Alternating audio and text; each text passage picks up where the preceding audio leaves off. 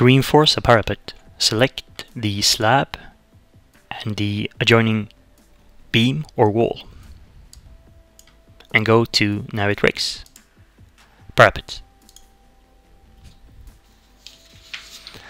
The dialog will consist of three main parts. The left panel is options to select component of the parapet reinforcement definition. In the middle is an area where you select the parameters of the reinforcement, and to the right is a view, graphical preview of the parapet and the reinforcement you are generating. So to generate reinforcement, go to reinforcement, select the reinforcement type you want to add, the bar if you want hooks, the other relevant data, and when you're done, press OK, and the reinforcement will be generated for you.